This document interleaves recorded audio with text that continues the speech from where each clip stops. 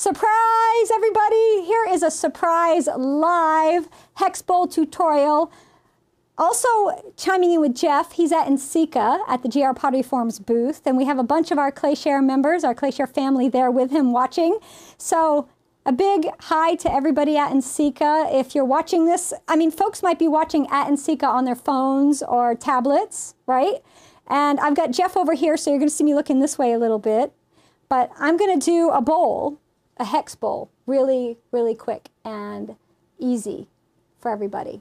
So, are you good, Jeff? Are you having a good time at NCECA?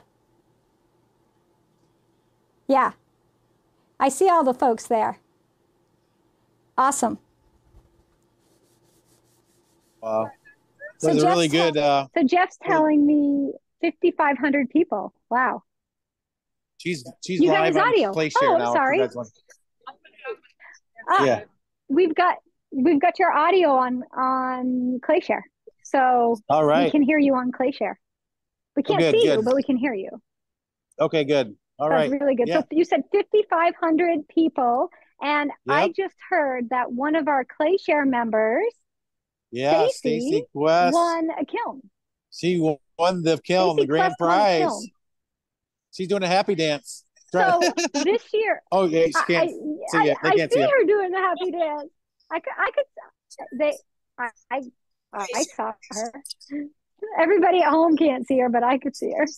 Oh, good. Yeah. So this year we did a kiln at ClayShare Con. One of our ClayShare members won, and Stacy, one of our ClayShare members, won a kiln. So 2 ClayShare members won kilns this year. That's kind of awesome. Oh. So I'm going to make this bowl, Jeff. This little guy right here. This one's glazed and ready to go in. I'll put it up to the camera. This bowl. So I've got to fire it, but I'm going to do that later, maybe today. We'll see. I'm going to use your hex stacks, Jeff. Hex stacks, all right. Because I love these, and there's this is the cutie, and you know I know the cuties don't usually flow with the others, but the hex cutie does. Yeah. In the stack. Actually, they all do. They all should. Yeah. Do the they? round and the round and spherical square should as well. They do all flow. Okay. Yeah. The round and circle square. Okay. It just becomes a little tippy. Yeah, it gets tiny. But you know, for like salsa or a dip or something, that works good. Yeah. I don't have the official GR Pottery Forum Marrakesh templates because both Jeff and I have been insanely busy, but I have my version of it, but you can get them from Jeff. Jeff, you still have some, right, in stock? I have a couple left. Or are they gone? Yeah. So you may have to special request them. We probably don't have them live. Left, so but yeah, special request. Special request. You got to email Sarah. Request. So I'm gonna email Jeff. So I've got a slab of clay rolled out earlier. This is B mix. You can see right here, and I'm gonna for the folks there here. Now you guys can see. You see that? So the usual when I make a bowl out.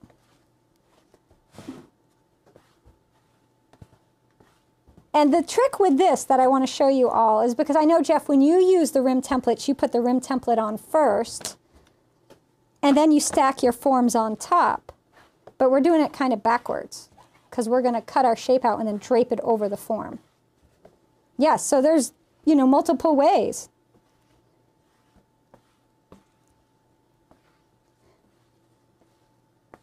Absolutely, absolutely. So if I'm working on the wheel, when I'm using your wall or any of your forms with a rim template, I like to do it the way you put it on first, and then you stack your forms on top. And then you stack your forms on top. But we're doing it kind of backwards. But we're doing it because we're going to cut our shape out. Absolutely, absolutely. So if I'm working on the wheel, so there's when I'm using your wall or any of your forms with a rim template, I like to do it the way you put it on first, and then you stack your forms on top. And then you stack your forms. So if I'm working on the wheel, if I'm working on when I'm using absolutely. So if I'm working on any of your rim template, when I'm using, and there should be video there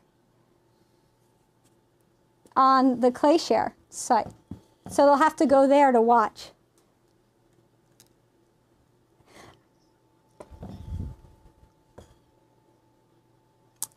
Ah, no. Oh, bummer. I can't keep his audio in because it's looping.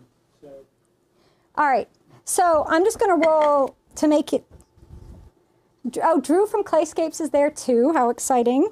So I'm going to roll the rolling pin in just by walking it across. And I'm using the 12, what size? The 11-inch Marrakesh rim template.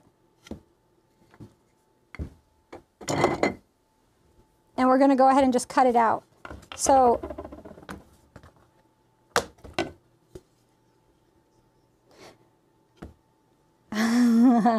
yeah, I like to do, so oftentimes I don't like giant plates. I like smaller plates. So for me, I like to use the luncheon plate size. So the usually around the 9.5-inch size rim template, you know, that works with the 8-inch form is the one I go for because after it shrinks, it's perfect. But, you know, a lot of folks, they want to make big plates, or some people even like to go smaller. We're going to use the one that works with your 9.5-inch form, which is perfect for a dinner plate size. Not a huge plate, but like a nice, reasonable size plate. And I'm going to stack some hex forms. So we're going to make a stacked bowl with this. And I have stacked 3 forms before without having any issues. I haven't tried 4, but I think that might be next. I don't know, Jeff, have you stacked 4 forms? I can't have his audio in there.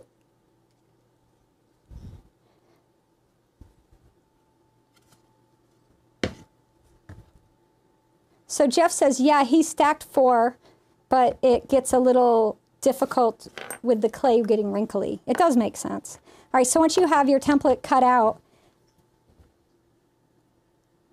I'm going to use the 6.5 and the 8-inch hex forms.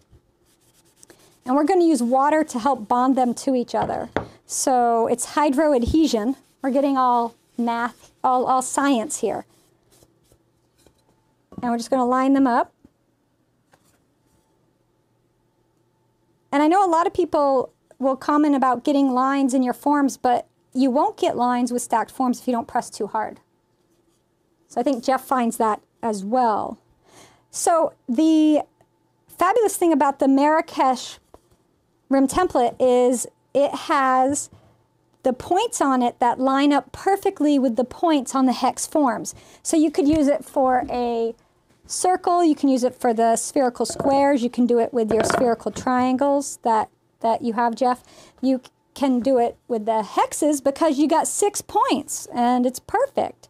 So you just line up your points. So for the people out there have a hard time getting their form centered when they do it this way, you know, they tell me when they do the draping, this works well because you just line up your points, and once you get them lined up, you just eye the spacing, and then we're going to flip it over. I'm just going to grab a couple little these are spacers, these guys right here. So we use those. And then we'll just press it down.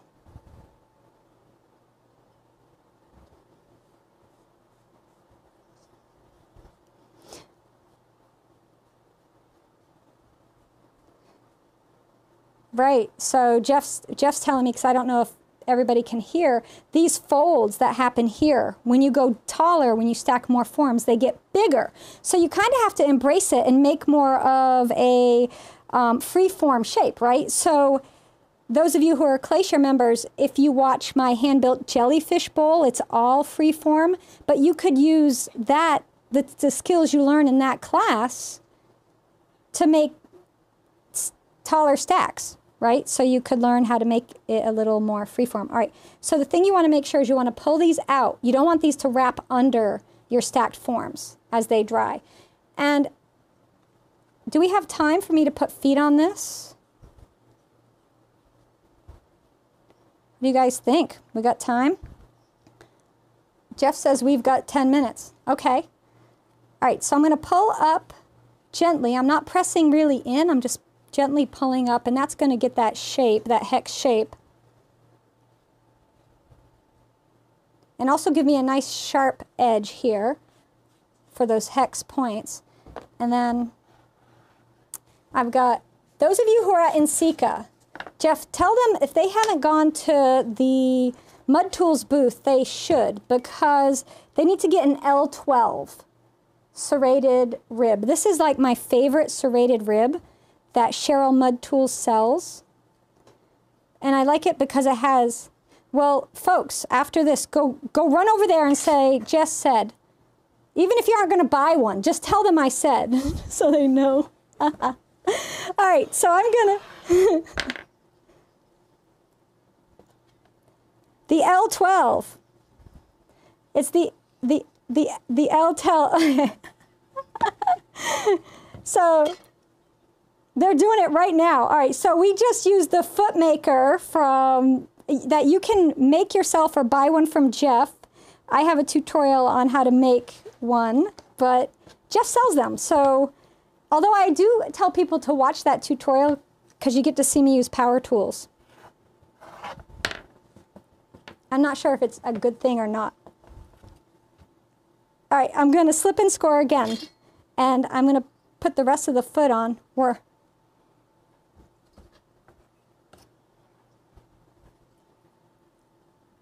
So if you're making your foot rings and they aren't quite long enough, you just overlap them, like I just did, do a bevel cut, and then cut through both pieces, slip and score them again, and join them. And when you smooth it out, there. All right, we're almost done, believe it or not. The bowl, so I made a bigger one earlier, and I'm going to show that as the flipping out one. And I made the bigger one about 3 hours ago. So when you make these, you need to either leave them out uncovered, depending on your humidity level. For me in my studio with the heat running, it's about 3 hours. In the summertime, when heat is not running and it's really humid, it's overnight. So my production time is much faster in the winter with the heat because I have less humidity. So those of you who are out west or live in climates that are less humid, you know, your pieces are going to dry much faster. But if you live in a climate is humid, then it's going to take you overnight. All right, so I'm just stamping it, smoothing this out. To make sure it's nice and level, we're just going to take a wear board and tap, tap, tap. And that's it. And then you let it sit. Oh, shall I show this amazing wear board? This is from GR Pottery Forms. Right here, this is the wah board. It's the wah board. That's right. So I like the other boards you do too. I have one down here that Jeff does. These are great, but this is my fave. These right here. I go to them all the time. All right, so now this has to sit up and dry for a few hours. Like 3 if I leave it uncovered. If I cover it, I'll come out and flip it out tomorrow. And then the magic of planning ahead, I always say, ta-da! It's bigger. Got a bigger one here. And I'm just gonna, we're gonna flip it over. And again, like I said, I made this one about 3 hours ago. So we're gonna pull one form out. And the other form, I'll just grab that out of there. And there we have this gorgeous large bowl. Show it to the folks at NCECA. They can't see, can they, Jeff? But it happened. So the only finishing work I do on these is I'll take a sponge and I will just smooth the edges gently. And then I run my finger back over it. If you're using a rim template that has what's called V-cuts, which is where you cut inward at a V, you make a V or a sharp angle, you're going to want to take your rib at this point and very gently smooth those V-cut areas out and compress them, and that'll prevent that cut area becoming a crack and traveling down your rim. So I did a little discussion on cracking in pottery and how to prevent it, and that was one of the ones we talked about, is their rim cracks, and it's a V crack. and they like to travel. So there we have it. Hex bowl, you can make a whole bunch of different sizes and stack them in each other and nest them and all that. So, and all from NCECA. All right, thank you everybody for this quick little tutorial and visit. I'm gonna go chat with Jeff. But ClayShare folks, thank you. I'll see everybody on ClayShare Monday morning for Good Morning ClayShare. And I'm gonna go chat with Jeff now at NCECA and all my ClayShare family that's at NCECA. Hi, I'm sorry I'm missing you, but I will be there next year. So 2024 NCECA.